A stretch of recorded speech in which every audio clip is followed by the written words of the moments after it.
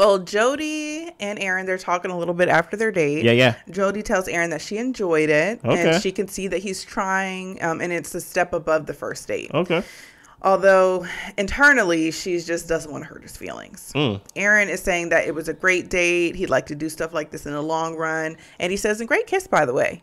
Oh, my gosh. And she tells him it was a much better date. Oh, my goodness. So when they get back to the house, yeah, Aaron is talking to the guys. They're asking them, like, oh, how was your date? How'd things go? Did you guys have fun? Aaron said they had a great date. But now that they're back at the house, it's like the date never happened. Yeah. There's like some type of uncomfortable energy now. Aaron is talking to Chris about the date and kind of explaining more about it. And Jody isn't really talking. Chris even asks, like, are y'all tired? Like, what or whatever. And Jody's like, yeah, I'm tired. So she ends up leaving.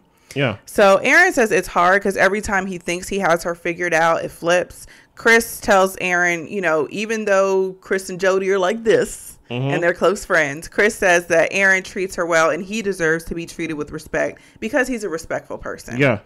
Aaron says that he's really confused, and he notices how she's acting. He's telling everybody, like, y'all aren't crazy. I do notice it, and I'm just really confused. Yeah. So what are your thoughts on that? I'm just like, finally, Aaron, like, at least... even if you say you've been noticing it, I mean, it's good to verbalize it, and at least we can see you're coming to the light. But I don't know why he's so confused. Like, the lady don't like you. So.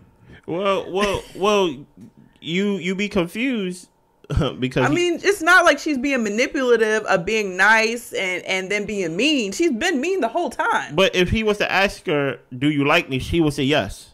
Okay. So it's like. Well, he need to know people lie. Okay. Well, like, thank you, Blair. Yeah. I do agree with Chris when he's like, look, you don't even deserve this. Like, this is sad. Yeah. You know, because you have done nothing to deserve this type of, like, you come back from the date and you don't want to be like, there's a after date glow that happens. Yeah. You get what I'm saying?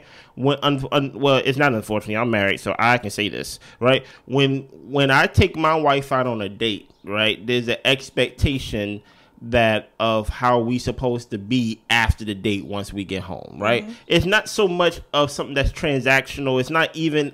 it's you're on a high. You can't even pinpoint to what I want. Yeah. You get what I'm saying? It's just more of, I don't see us going on a date and then I go in my corner and she go in her corner. You get what I'm saying? And she just came into the kitchen and she just got her Papa John slice. And then, like, he picked up her plate to clean it. And I'm like, man, you are doing a lot. And the thing about it is now it's no longer an act of service, as love languages is one of the languages. It's now becoming a, what is the word? Like, now you're trying to do it to gain, like, you're trying to impress now, right? And she's not returning anything. And that's where it becomes cruel, to where Chris is kind of alluding to, because it's like you're trying, you could, and like, it's not about you putting the beds together. It's not about you didn't know how to open up the wine with the wine opener.